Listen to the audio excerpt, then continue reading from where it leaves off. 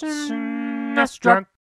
Hi there, I thought it'd be fun to take a look at some of the best arcade games of the early 90s that never got Super Nintendo ports for whatever reason. Now, there are literally thousands of arcade games, and yeah, we can play these today thanks to the MAME emulator, so I have to keep this list somewhat short. I could make this video like 3 hours long if I really wanted to. Also, yes, I'm aware that the idea of this video is a bit of a stretch. The arcade games you'll see here definitely would not look that much like how they would have appeared as a Super Nintendo port. I'm not that naive. Granted, we did get some really good arcade ports on the SNES like Turtles in Time, but for every good arcade port, there was a putrid one like Pit Fighter. Still, this is just a pie-in-the-sky kind of idea video, so whatever. For me, the most obvious choice of a game that should have appeared on the SNES is X-Men, one of the best arcade beat-em-ups ever made, whether it was the 4-player version or the gargantuan 6-player version, although I always felt bad for whoever got stuck with Dazzler. Anyway, what makes this game so good is how fast-paced it is. The inherent problem with beat-em-ups is that it can get boring quickly while doing the same thing over and over, but there's so much energy in this game. It's really fast for a beat-em-up, and the mutant powers are a lot of fun. I have to think this would have ended up better than Mutant Apocalypse on the SNES. Yeah, it probably wouldn't have been 4-player, but even as a 2-player beat-em-up, this is still a great game.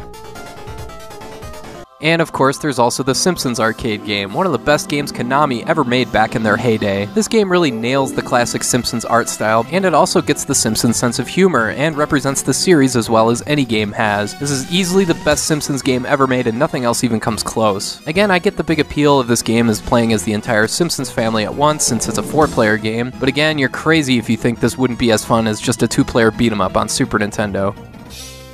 Next, there's the Cliffhanger, Edward Randy, and this is one of the most batshit crazy games I've ever played. Just look at what's going on here. You play as a roided up Indiana Jones whipping bad guys as you try to balance yourself on a biplane in mid-flight, then you're fighting some crazy Terminator-looking machine boss, then you're jumping between biplanes 5,000 feet in the air before you end up on a speedboat somehow. It's amazing. While the technical limitations might have diminished a Super Nintendo port, I'm not sure it would have mattered that much because the ideas here are so strong. Even if you're able to capture some semblance of the insanity here, that's more than enough. You want to get even crazier? Then there's Ninja Baseball Batman. No, not that Batman. Batman as in actual, bat guys. This is a baseball-themed beat-em-up, and this game is as absurd as it gets. It's like if Parodius were a beat-em-up and obsessed with baseball. You fight baseball bats fighting with baseball bats, baseball gloves, a freaking baseball stadium. Meanwhile, the first boss is an airplane inside of an airplane. Sure, okay. Words don't do this game justice. It's utterly ridiculous, and I wish more people had a chance to play it back when it first came out. There's also stuff like Armored Warriors from Capcom. It's kind of amazing to me that there are so many beat-em-ups back then, and yet so many managed to stand out as something unique. The hook in Armored Warriors is the fun of being ridiculously overpowered. This is good old-fashioned mech carnage, using parts from your destroyed enemies as your own weapons, even stuff like tank treads. The amount of weapons you can equip here make this game worth it. And of course, there's Metal Slug. This did get home console ports for Neo Geo, Neo Geo CD, Sega Saturn, and PlayStation, but this game was made in 1996, late in the SNES lifespan, so it's possible that a Super Nintendo port could have been at least somewhat decent. Plus, if you look at the side-scrolling run-and-gun games on the SNES, there's really only a handful of good ones, before you're getting to stuff like Jim Power: The Lost Dimension, and that game sucks. So Metal Slug would have helped fill a need in a genre that was somewhat lacking on the system.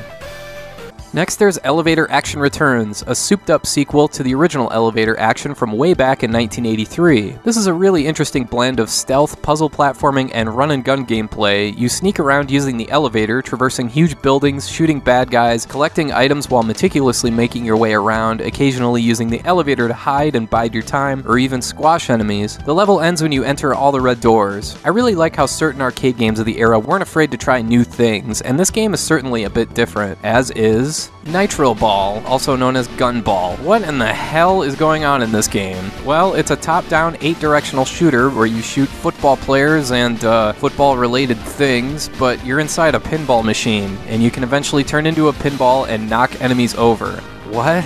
The second level is kind of a military motif, and the third level is some kind of Ghostbusters sort of a thing, I guess. And yes, it's all pinball related for some reason. It's like they said, hey, let's take Smash TV and then pick the names of random stuff out of a hat and then build a game from it somehow. But hey, as a game, it's pretty entertaining. You never know what you're gonna see next. Dead Connection is another Smash TV type game, but you play as what look like Prohibition-era gangsters as you shoot up hotel lobbies, junkyards, restaurants. What I really like here is the damage you do to the property itself. That's pretty rare for the time. But yeah, it's like a third-person shooting gallery type game, and it's well done. My only problem with it is that it's way too short, but a Super Nintendo port could have potentially remedied that. Of course, you can't talk about 90s arcade games without talking about one-on-one fighting games. My personal favorite back then was X-Men vs. Street Fighter, which served as a precursor to later stuff like Marvel vs. Capcom and Capcom vs. SNK. I remember as an 11 or 12-year-old writing a letter to Nintendo Power begging for an X-Men one-on-one fighting game, and maybe somebody heard me. Alright, maybe not. But still, I've always loved this game and felt it would have been right at home on the Super Nintendo. Instead, we got Street Fighter Alpha 2, which is a fine game, but it didn't have mutants with adamantium claws or optic lasers and stuff. There are several dozen other fighting games I could also add to this list as well, like Last Blade, Dragoon Might, or Monster Maulers.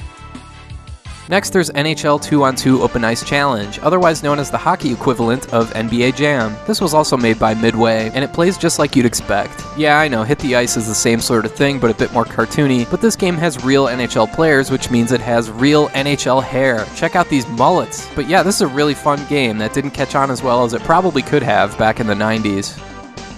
Finally, I gotta pick at least one shoot 'em up for this video, and I might as well pick Aero Fighters 2. The great thing about Aero Fighters for SNES is that it's the rare co-op shoot 'em up that doesn't suffer from any slowdown at all. The second game looks every bit as good, of course. There's a gazillion other shoot 'em ups I could pick for this video, like Twin Eagle 2 or one of the 1940 games, but hey, Aero Fighters worked great on SNES, so it would have been nice to see a sequel.